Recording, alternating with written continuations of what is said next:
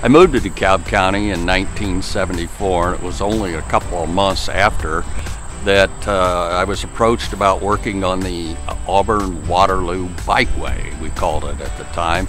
And so I was blessed 40-some years ago to get home from work, come and move forms for the trail with the concrete that had been poured that evening, and move them down to the next area for the next day's pouring.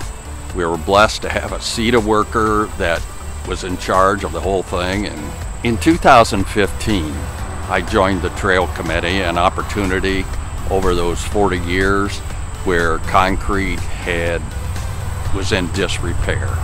And so it was an opportunity to fix the trail. So I joined the trail committee. From the very beginning, I was impressed by the DeKalb County Community Foundation for the accounting and management experience that they provided. It allowed us as a committee to focus on our mission, which was to repair the trail. After the first year, we did spend $88,000 the first year repairing the bikeway trail. And then in 2015 and 16, we added a pavilion, a statue, which very simply states that every living thing has the same 26 pair of matching chromosomes, and it was made and dedicated to the county by Jed Friels. I'm dedicated to the park because it's an effort on my part to give back.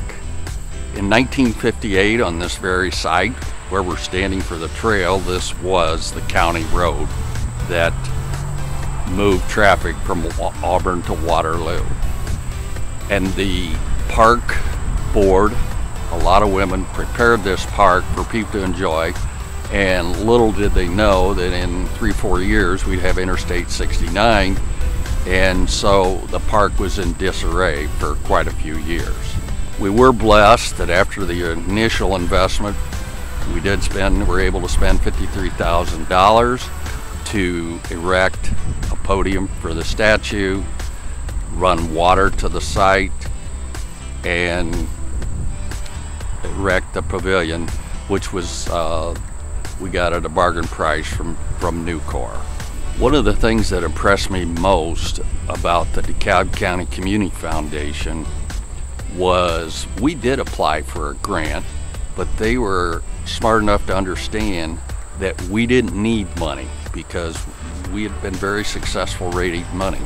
But what we didn't have was an endowment fund. And so the DeKalb County Community Foundation said we will match dollar for dollar up to $10,000 if you can raise that kind of money, and at that point you'll have a $20,000 endowment. We did meet that challenge, and today it's near $25,000. One might ask, why do we do these things? For me, it's a matter about giving back to the people of DeKalb County.